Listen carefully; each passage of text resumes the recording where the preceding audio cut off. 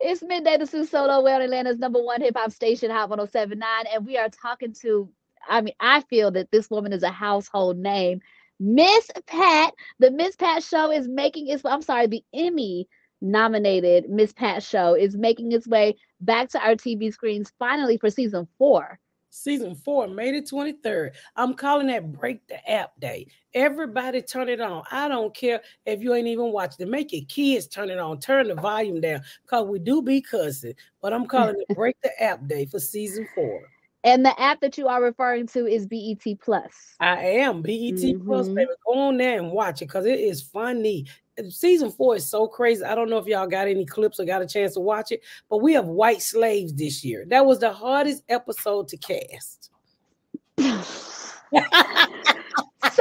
the only thing that I heard is that everybody has secrets this time around. Like the entire family has secrets. The Carson crew. What are y'all up to? What can we get a secret besides the white slaves? Because that just threw me off. You know, we all every character have their moment this year. So we just gave them the whole episode and we created a whole moment. You know, my son Brandon, his moment is about his he want to save his father.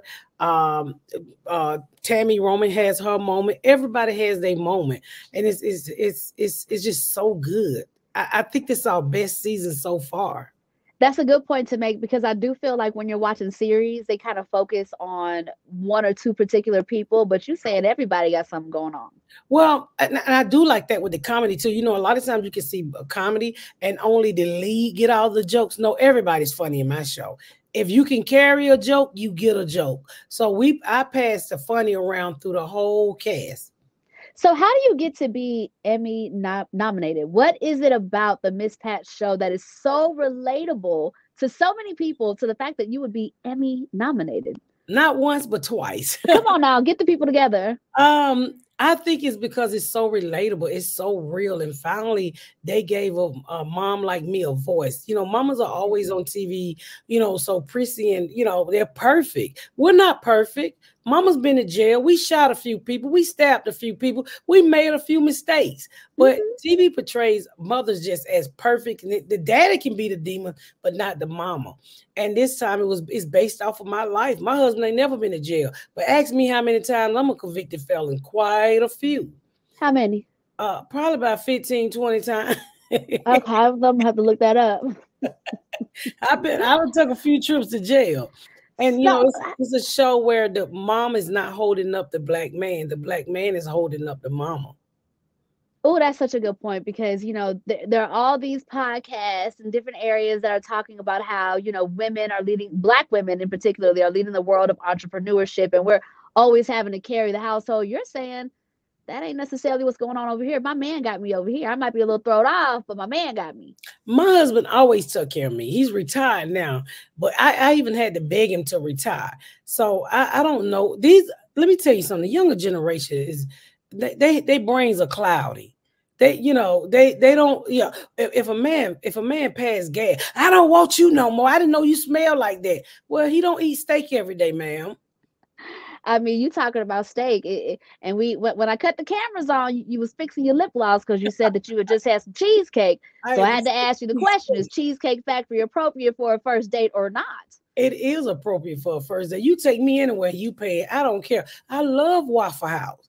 We can go to Waffle House. Just let me bring my own cream for the coffee. I don't have a problem. I don't know where these women get off. Oh my God, that is beneath me. Well, how much money you got in your pocketbook? What kind of car you drive? If you had so much, why are you out with me? You lonely heifer. Ms. Pat, how do the Carsons end up in the suburbs of Indiana?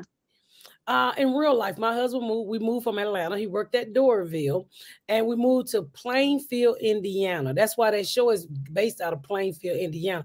And I moved in a very conservative little white neighborhood. And it was a culture shock for me. They had corn so high, taller than people. And I literally thought it was grass. And I was so depressed there. And I just started paying attention to my community. And I started writing jokes, just how white it was. Because I'm a inner city Black kid from the West End. I had never lived around white people like that. Yeah. And you know they taking over West End right now. Well, let me tell you something. I'm all for gentrification. So, you know, as a homeowner, you be raising hell. Oh, don't move in my neighborhood. Come on, white and gay people, if y'all gonna fix up the community. I mean, as a homeowner, I don't want to fix up my house and it's a shack next door. If we all Yeah. can't fix up our house together, then sell it so somebody else can. Because I want my Hmm. house to go up in value too. And black people don't go in my box talking about gentrification because I don't want to hear that. So you telling me you had a hard time casting for Caucasian slaves? What do you think? I mean, I could only imagine, girl. They was like, "Well, how do I do this? You tell me, how do I do it?" Those white people sung them Negro hymns better than black people did. Miss Pat, you lying. You did not have them sick. You lying. Swing low, sweet cherry. So it sounds like we got a whole lot to look forward to as it pertains to season 4 of the Miss Pat Show on BET Plus. Can you tell us like how great it is working with this platform? Oh, you know what? I tell people all the time, my show got passed around Hollywood like a hooker, and BET Plus put a ring on it. So Oh, this is where I'm gonna be till we get a divorce.